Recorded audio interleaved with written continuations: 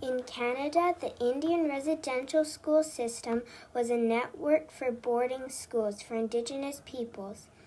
It was funded by the Canadian government and run by Christian cultures.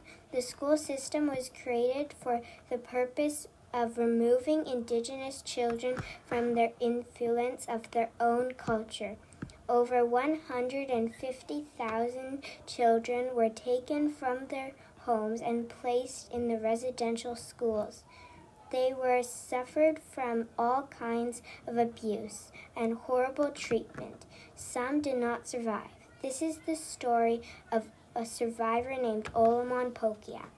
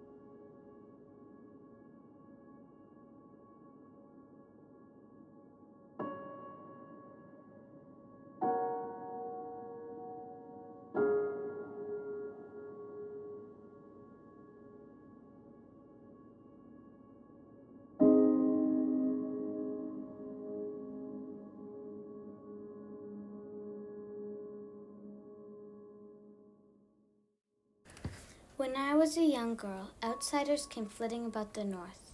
They plucked us from our homes on scattered islands of the Arctic Ocean and carried us back to the nests they called schools. My older half-sister, Aquinik, had been plucked before I was born, but we called her Rosie after her return. She would tell me nothing about the school.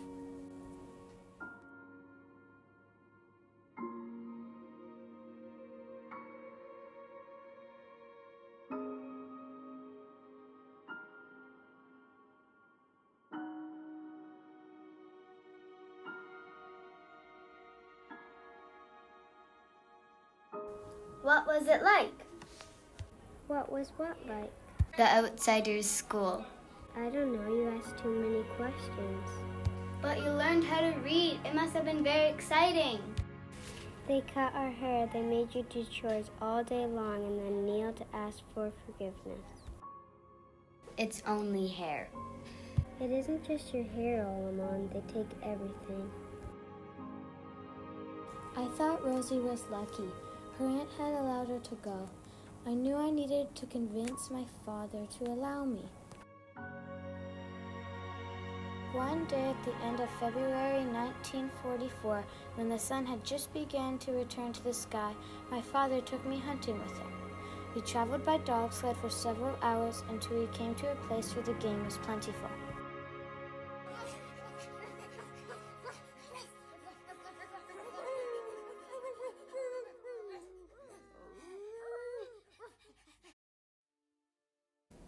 Father, can I go to the outsider's school this year?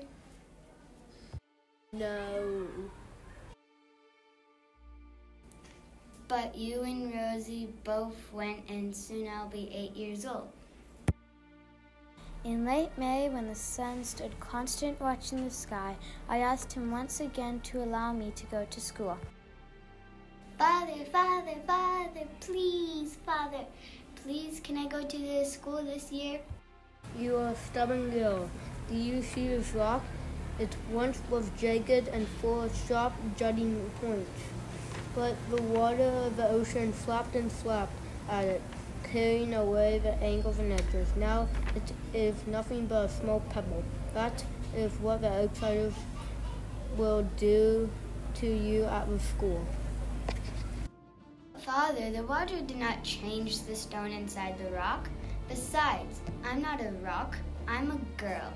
I can move and should not be stuck upon the shore for eternity. You are a clever one. I suppose if I don't let you go, I'll never hear the end of it.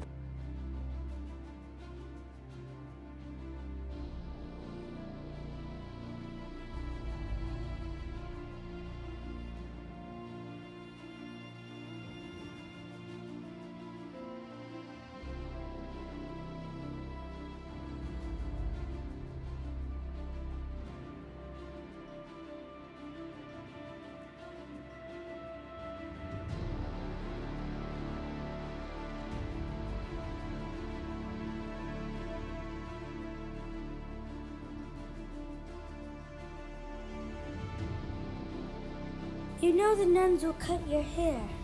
Are you sure you still want to attend the school? Yes! They'll make you work hard. Harder than you do when you help your father. I'm strong. They will not be kind to you. They are not your family, and they are not like us. Are both those big buildings schools? No, only that one. The other is the hospital, where you will be trained when you're old enough. You may be asked to help out there at times. A nurse? That sounds like fun.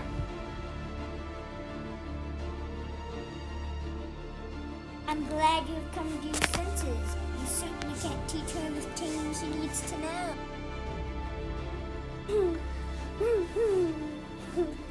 The beak nun pulled me up the stairs and took me to a place where the other girls were lined up. She clutched a large pair of shears, and catching a firm hold of one of my long braids, the nun snipped it off with a clean slice. I was horrified. I stood sobbing in humiliation. Who do you think you are? I'm Margaret Pokiak. We use our Christian names here, and we speak English. You are Margaret. She could say what she wanted. I knew my grandfather had named me. It was Olaman. Next, we had to clean the school. We had to wipe down the desks, the walls, and the floor with the harsh-smelling liquid. We scrubbed the floor until it was smooth and slick as ice. By the end of my first day, the only book I'd touched were the ones I dusted. Margaret, I want you to read out loud. Well? How did the raven expect us to learn without speaking to us in our own language so we could understand?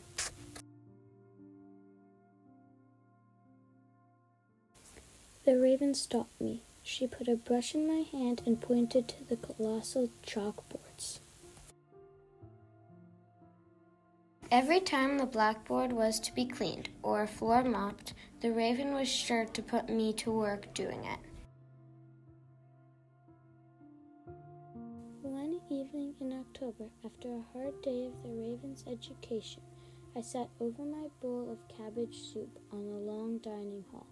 My father's sled dogs would not eat this meatless mush. I refused to let it touch my lips. Perhaps you need a little help with your appetite?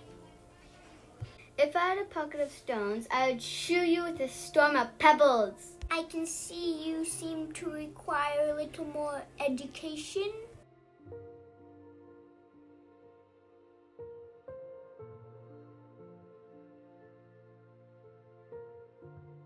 One day, my friend Agnes burst through the door with an explosion of excitement. We've got new stockings. Aren't they beautiful? Everyone is getting new stockings. The raven had played a heartless trick on me. Embarrassment and anger swelled in my heart. The stockings made my legs look bigger than they already were. I stared at my big, fat, red legs. The laughter and the teasing of the other girls enveloped me.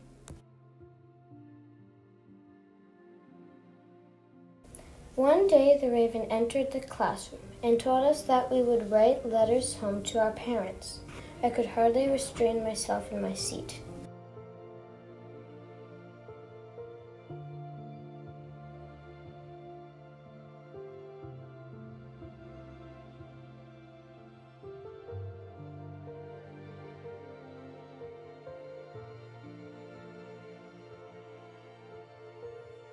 Dear Mother and Father, I hate this school. You were right. The food is awful and the nuns are very mean. They won't even let me wear the stockings you bought for me. As you can see, I've already learned to read and write. Please come and get me as soon as you can. I'm ready to go home. Love, Olman.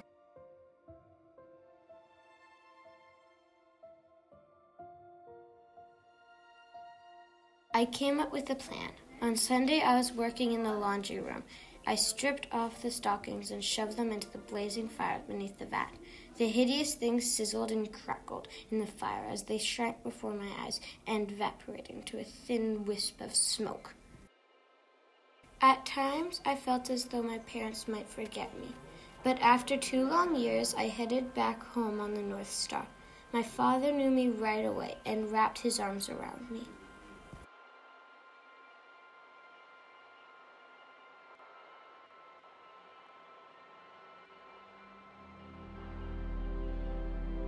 My curiosity had led me far away, and now here.